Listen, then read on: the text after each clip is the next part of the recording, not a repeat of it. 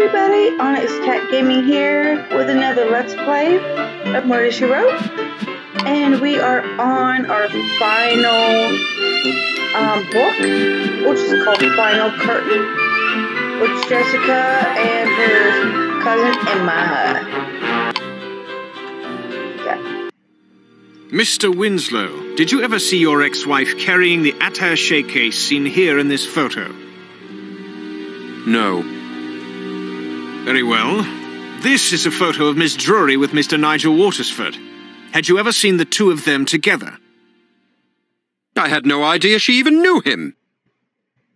You had no clue at all that she might be having an affair with him? No.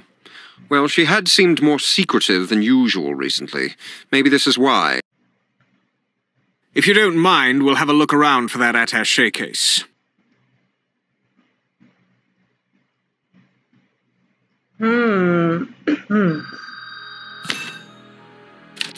So apparently he knew who he was. Maybe? The way he acted? Okay.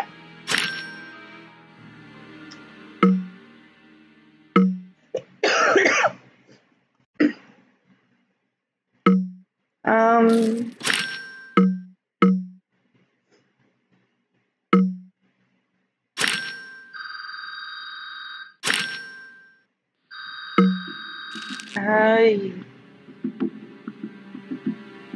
tempted to do this, but at the same time, it's like, okay, I want to wait.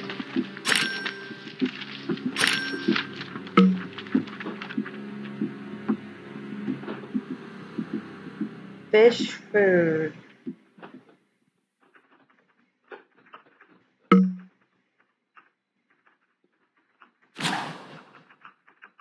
Okay. No wonder I need fish food. Okay.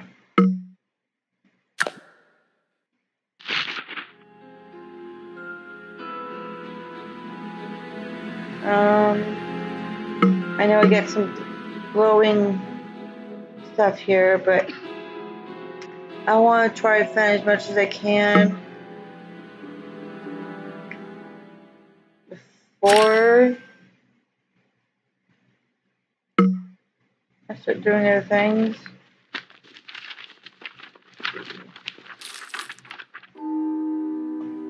Walking cane. Now I'm looking for the hat, light bulb, and the coffee mug. There's light bulb.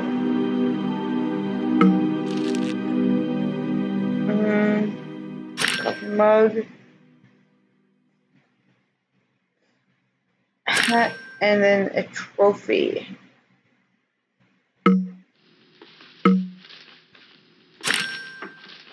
Okay.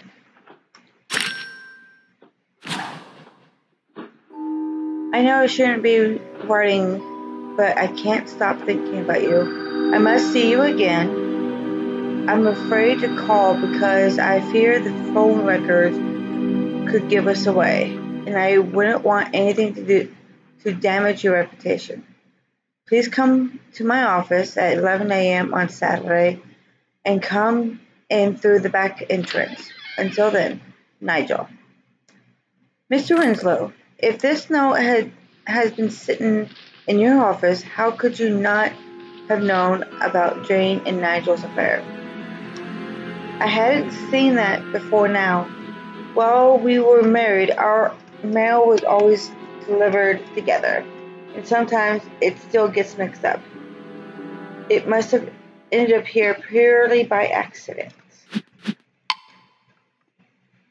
Okay. What an acting career James has had. It looks like he got to travel the world quite extensively. These two posters look nearly identical. Let's compare them.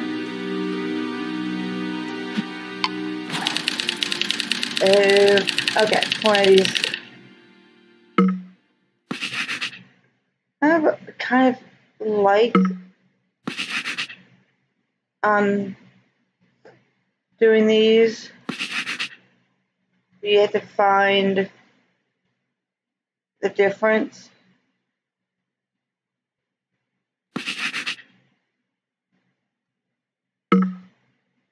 How many more do I have? 2 more. Oh, I guess I got 5 more.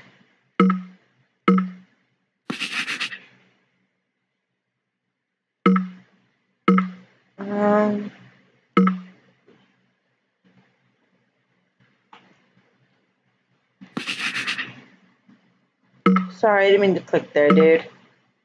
But I had to. Whew.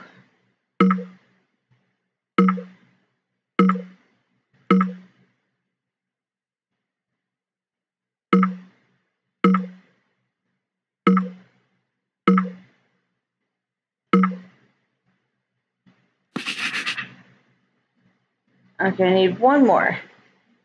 One simple little 1 more. It could be anything. Between a wing or a flower, dress.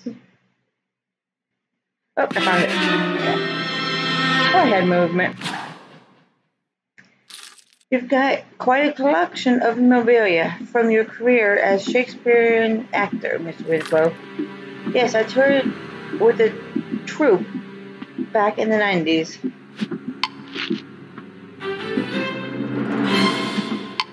There's no sign of the attaché case. Inspector, I don't believe James was ignorant of Jane's relationship with Mr. Watersford. Why is that? Because the note from Nigel to Jane was found in Jane's office, but the envelope it came in was found in Jane's dressing room. If the envelope was in her dressing room, it couldn't have been misdelivered. So James knew that Jane and Nigel had a rendezvous planned on the day of the murder. Perhaps Mr. Bajpai can tell us more. He's out on bail, but I'll have my men track him down.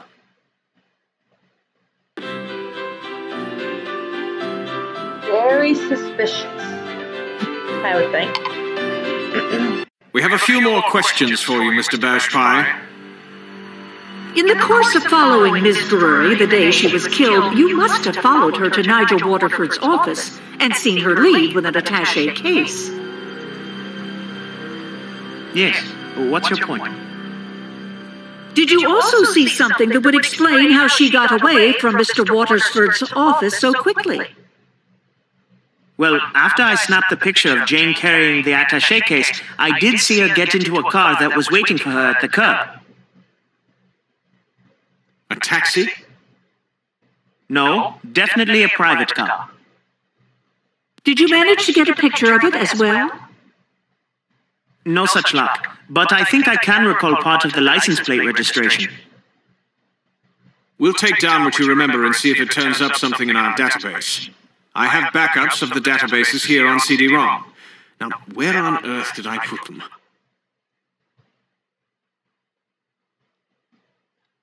The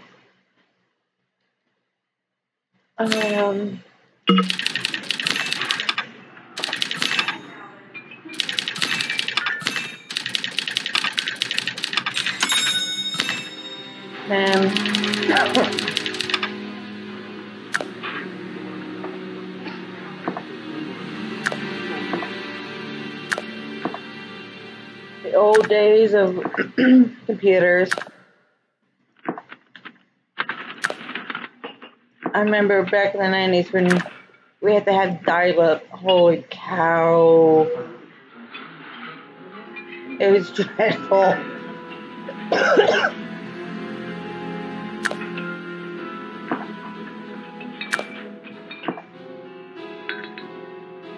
I mean, nowadays, things are so simple. You can get on Wi-Fi extremely easy. But look, back then,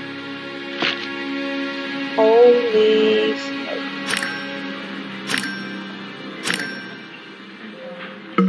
It would take you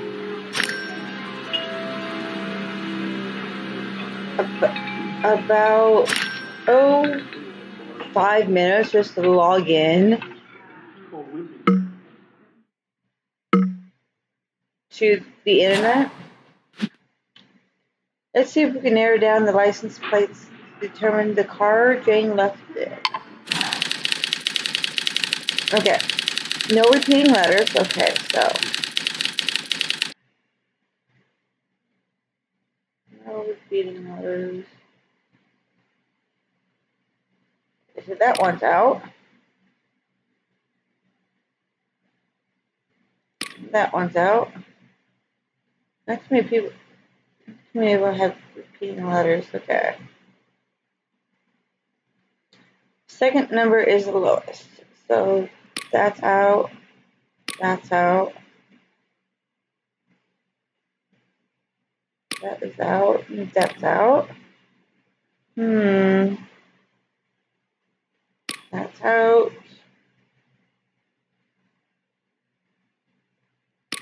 Nope. Nope.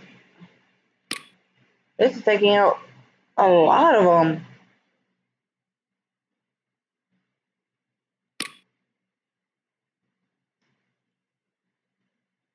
Only odd numbers. Okay. Get rid of the evens.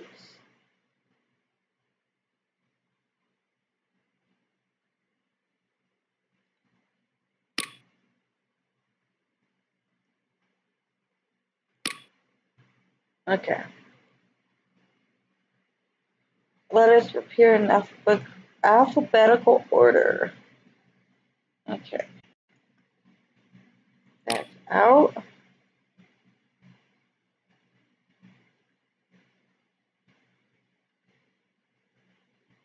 That's out.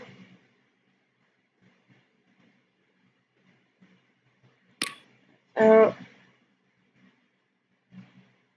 Okay. One vowel only. That one's out.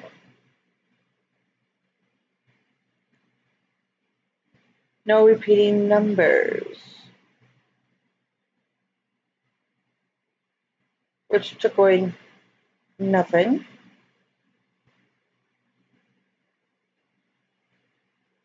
Because I don't see. Those are different. Those are different. Yep. Okay. Sum of the first two numbers is less than the last. So let's take that one away. And that one. And that one. Last letter is not a vowel, so okay. That one.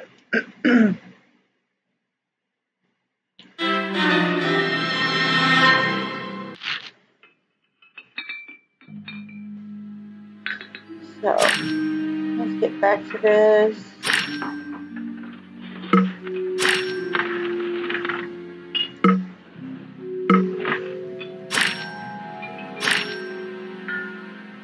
But yeah, nowadays people don't know how easy they have it. Kids these days. I know when I was a kid, I didn't have a cell phone. We weren't allowed to have a cell phone. Of course, back in the 90s, we didn't have cell phones, really. It was just not the way it was.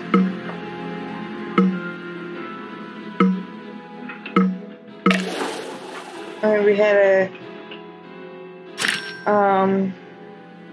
computer. My dad has always been a kind of a tech freak, tech kind of thing. He's always looking forward to the always wanting the newer stuff.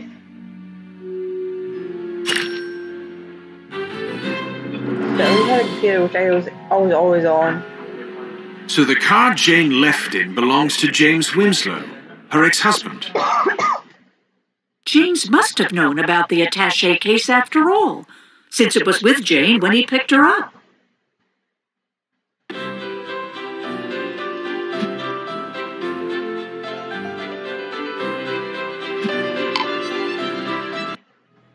There's no sign of Mr. Winslow.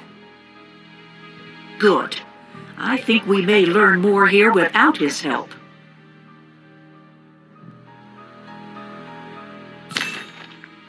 But yeah, I mean, I've always been the stay-at-home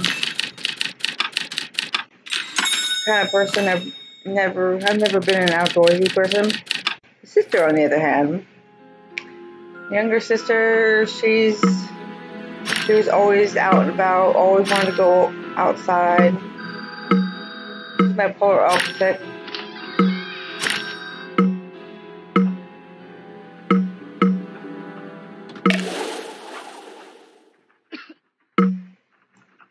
So, yeah, I spent a lot of time on the computer when I could. Back when AOL was famous and popular.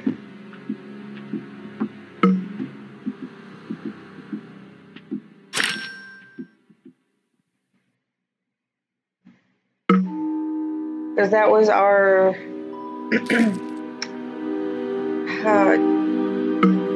that's how you talk to people and from around the world. Just go on AOL and into the different chat rooms they had.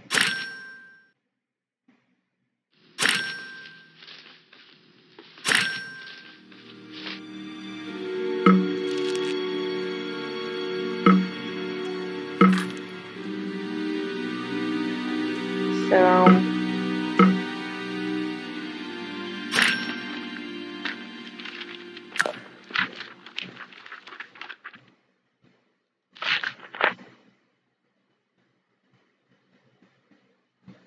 that's the clamp, and then there we go. Okay. James, Yuri again. This is your last chance. If you want to discuss a deal, you'll need to meet me in the Regent's Park with the merchandise by 10 o'clock tonight. No more stalling.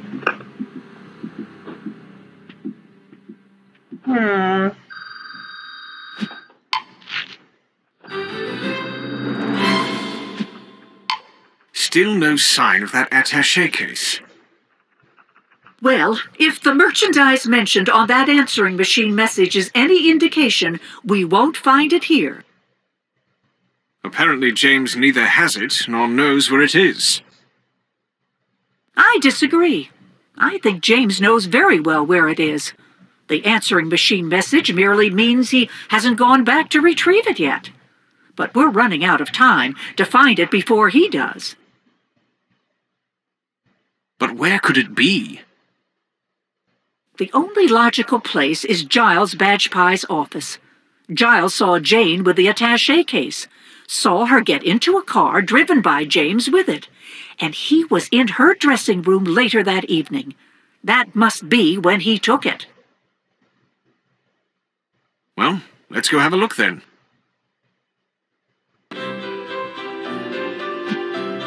Okay.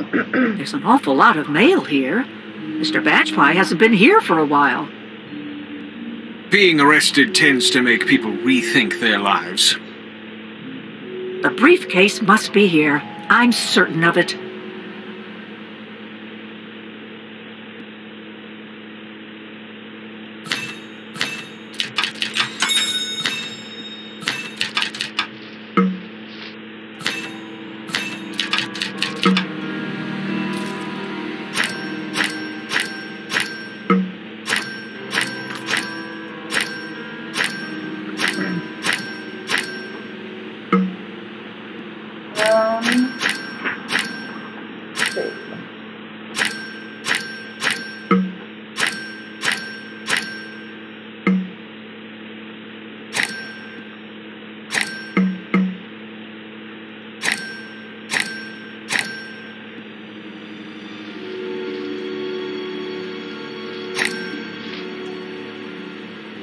One more surprise.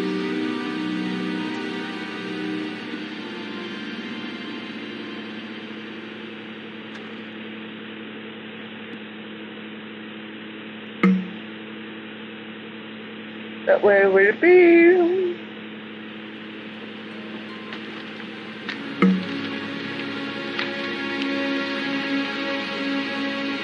Oh, I see it. I see it. I see it.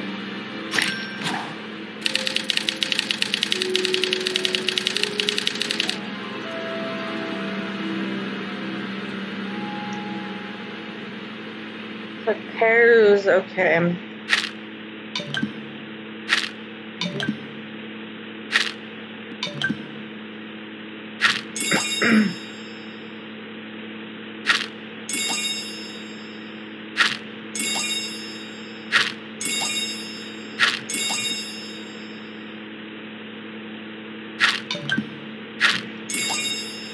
Yeah.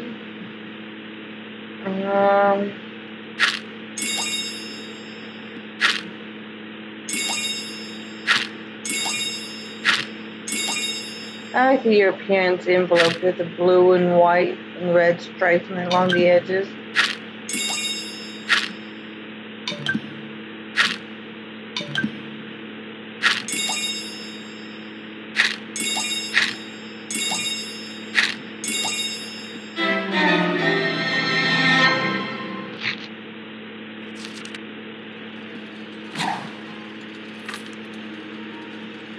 I wonder what this key belongs to. Okay.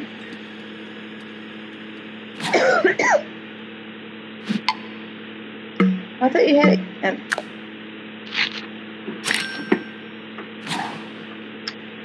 As I thought, the same attaché case as in the photo Mr. Bashpie took of Jane.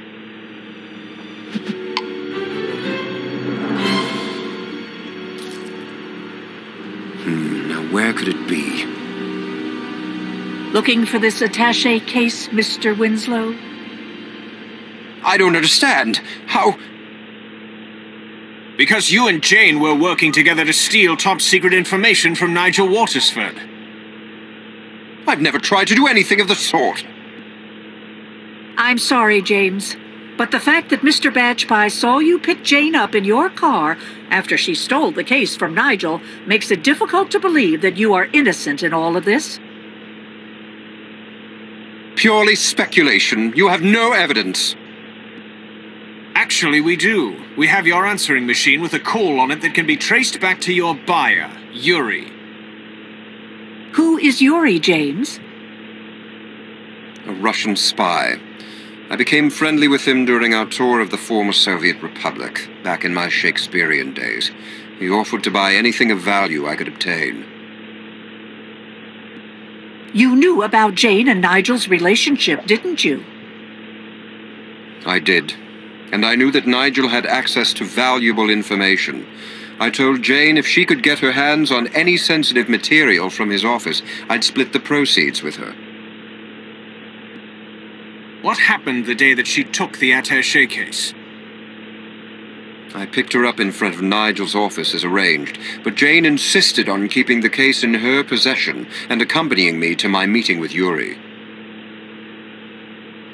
But Jane regretted what she'd done, and when she spotted Emma and me at Covent Garden, she approached us for help.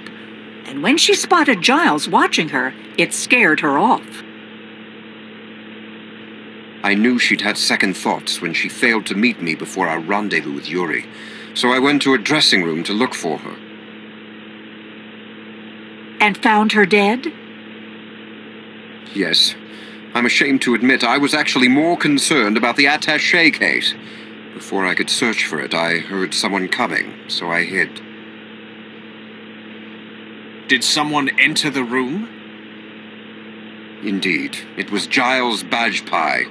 After he got over his shock at seeing Jane dead, I watched as he found the attaché case and left with it. A perfect crime of opportunity. I was trying to catch up to him when I ran into you at the theater. Mr. Winslow, you're under arrest for breaking and entering, espionage charges, and very possibly murder. Emma, it's me, Jessica. Do you know if Jane ever changed her name to Winslow after she married James? I see. I'm going to need your help with something. Okay. I want to go ahead and end it here. And I will see you guys all in the next video. Don't forget to like and subscribe and all that good stuff. And thank you so much for all the support. And I will see you in the next video. Bye.